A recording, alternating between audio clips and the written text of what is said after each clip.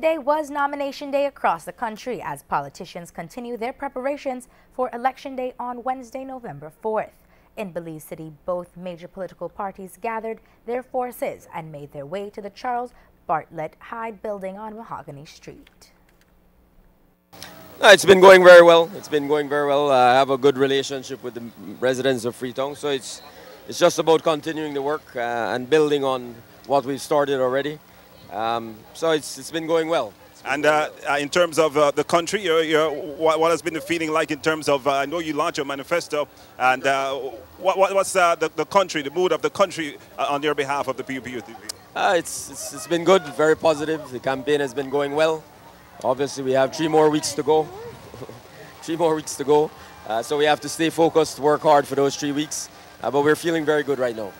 I think people are realizing that yes, they appreciate the infrastructural development, the streets and all that, but too many people are saying that they're not feeling the development. The development is not benefiting them, affecting them in any direct kind of way.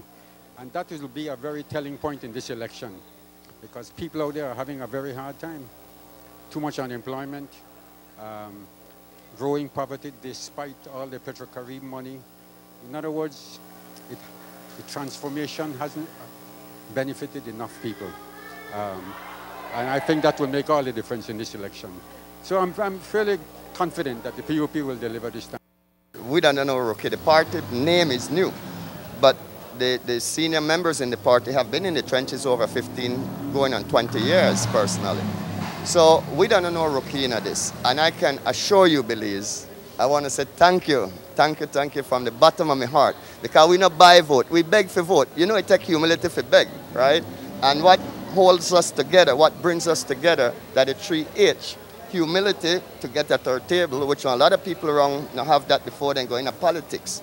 But we ensure our candidates understand you need to be humble. You need to bring humility to the table. First and foremost, yes. We need you to be an honorable person in your community. So you don't need to wait to get at the house for them bestow honorable on you. I have already bestowed honorable on all our candidates because they are honorable people in their community.